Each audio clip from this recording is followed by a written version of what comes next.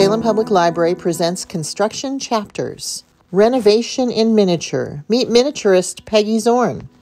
This is my way of doing and dreaming again. We're giving an old favorite a new life. This dollhouse has been a fixture of the children's area for many decades. I'm certain that throughout generations, people have gotten to see the dollhouse and then bring their kids later on to see it as well. During all of this time, there's been a little wear and tear. We figured it was time to work on that and make it a much more exciting and newly refurbished dollhouse. We received it in the early 80s. It was from the Friends of the Library, and it was made by an artisan named Clell Boyce, and he named it Victorian Times. Last year, we applied for the Aurelia Edwards Youth Grant and received that through the Library Foundation. And this grant allows us to work on refurbishing the library's dollhouse as well as the display case that houses it.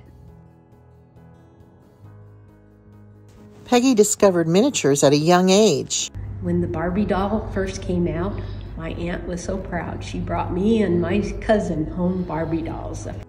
So that started it, but really got me into the dollhouses, or the true miniatures, was to visit Mont's Miniatures at Knott's Berry Farm when I was in 6th grade. It is a place that you can use everything. You don't have to just be a quilter. You don't have to just be a knitter. I consider myself a jack of all trades, master of none. Renovating the dollhouse is a step-by-step process. What I'm working on now is the lighting, which I expect to take probably the next month. I will go ahead and turn it over and then start working room by room on the wallpaper. What you want to see is the things in the house, not the wallpaper. You start getting too much vivid wallpaper and like some of that, all you see is the wallpaper. You don't see the things. So the toy room and this area will have kids' art on it so that they can maybe come into the library and see, oh, I did that picture. When it comes time for miniatures, I try to think of what's going to get people excited.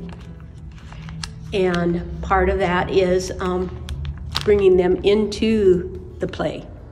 If you'd like more information on miniatures, check out miniatures.org, eugeneminis.org, or email Peggy at peggy.zorn@yahoo.com.